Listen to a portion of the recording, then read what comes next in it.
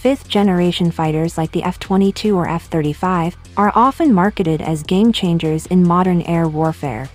However, their track record in actual combat remains unproven. Take the F-22 Raptor, for instance. Despite being operational for decades, it has yet to engage in real-world dogfights or bombing missions. Its first air-to-air kill was shooting down a Chinese surveillance balloon in 2023, far from the intense air battles it was designed for. On the other hand, conflicts in Syria, Libya, and Ukraine have highlighted the enduring effectiveness of upgraded fourth-generation fighters. The French Rafale, American F-15 and F-16, and even Russian Su-30 variants have shown their value in precision strikes and air dominance roles. So, why do countries hesitate to deploy stealth fighters in real combat? The reason is simple. Losing a stealth fighter could expose its vulnerabilities, damage its reputation, and allow adversaries to exploit recovered wreckage for countermeasures. This hesitation stems from the immense cost and prestige associated with these platforms. Fifth-generation fighters, like the F-22 and F-35, are heavily marketed as nearly invincible, thanks to their stealth and advanced technology.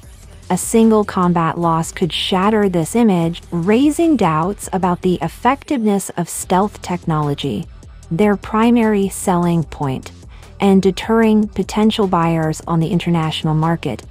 For instance, adversaries recovering even partial wreckage of a stealth fighter could reverse engineer its technology to develop countermeasures or improve their own systems. The stakes are even higher for sixth-generation programs, where a single combat failure could undermine years of development and trillions of dollars of investment. In contrast, fourth- and 4.5-generation fighters do not carry the same level of reputational risk. They are not marketed as invincible, and their losses in combat are seen as an expected part of their operational history. This is evident in the 1996 incident where a Greek Mirage 2000 shot down a Turkish F-16. While this marked a rare aerial combat loss for the F-16, its reputation remained largely intact, and the jet continues to be one of the most sought-after platforms in the global market, with modern variants like the F-16 Block 70 and 72 still in high demand. Moreover, real-world exercises have shown that lower-generation fighters, with skilled pilots and the right tactics, can sometimes outmatch their more advanced counterparts. In 2017, a German Eurofighter Typhoon reportedly scored simulated kills against F-22 Raptors during joint training exercises. Similarly, Indian Su-30 MKIs have outmaneuvered advanced jets like F-15s and Typhoons in past war games, showcasing the enduring value of upgraded fourth-generation platforms. Even stealth isn't a foolproof advantage. In 2018, Indian Sukhois reportedly detected Chinese J-20 fighters near the line of actual control, using the powerful N011 MBARS radar on their Su-30s. Chinese officials downplayed the reports, suggesting that the J-20 may not have been operating in full stealth mode during the encounters. However, this argument seems more like an attempt to deflect criticism rather than a plausible operational strategy. Stealth in modern fighter jets is not an on and off switch.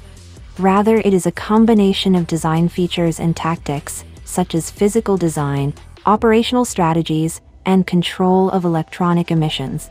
And flying without employing stealth tactics in a hostile environment risks exposing critical information about the aircraft's design and performance. While it is true that since that encounter, China has made significant improvements to the J-20 to address vulnerabilities and enhance its performance, they have also introduced new fifth- and sixth-generation fighters, drawing on lessons learned from the J-20. This is an area where India, as of now, struggles to compete. The Indian Air Force Chief's frustration with the sluggish pace of Tejas production is evident. HAL has yet to deliver the first 40 Tejas fighters, even though deliveries began in 2016. When it comes to exports, it's not that countries don't want to buy Indian defense products.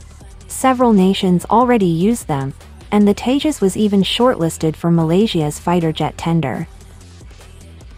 But the real question is, if HAL can't deliver 40 aircraft to its own air force on time, what guarantee is there that it can meet demands of export customers? To bridge this gap, India needs more private players in the defense manufacturing sector. Fifth-generation fighters like the F-22 and F-35 are valuable force multipliers. They will complement, not replace, older platforms for at least the next 2 to 3 decades.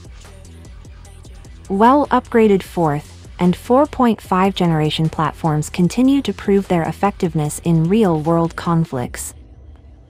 Investing in the indigenous Tejas Mk2 program, while preparing for the eventual induction of the advanced medium combat aircraft, is the right path forward for India.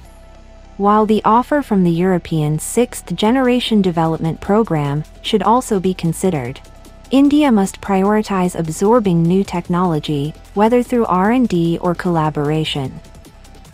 India's defense budget is heavily weighted toward personnel costs, which leaves limited room for modernization. That's where the Tejas Mk2 comes in. It's a smart, cost-effective solution. As an advanced 4.5+ generation fighter, it strikes the perfect balance between capability and affordability, avoiding the financial strain of developing or acquiring 5th or 6th generation jets. The Mk2 brings features like indigenously made AESA radar, IRST systems, and advanced avionics to the table, giving it high-tech capabilities without breaking the bank. The Mk2 will help India refine its aerospace technology by building on the lessons learned from the Mk1 program.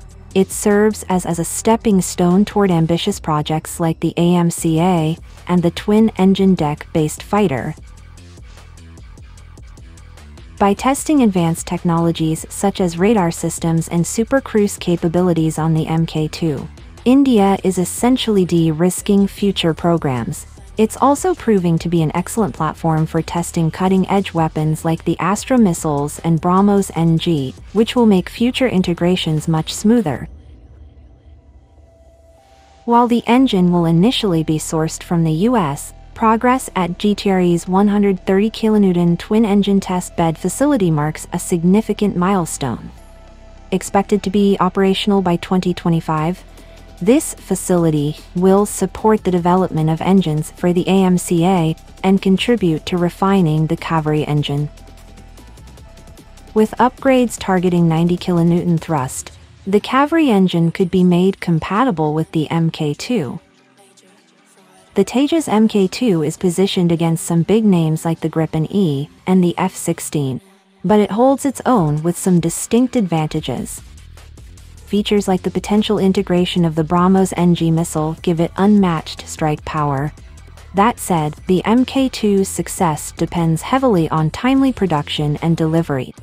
The delays that plagued the Mk1 program can't be repeated if India wants to stay competitive and meet the Indian Air Force's operational requirements.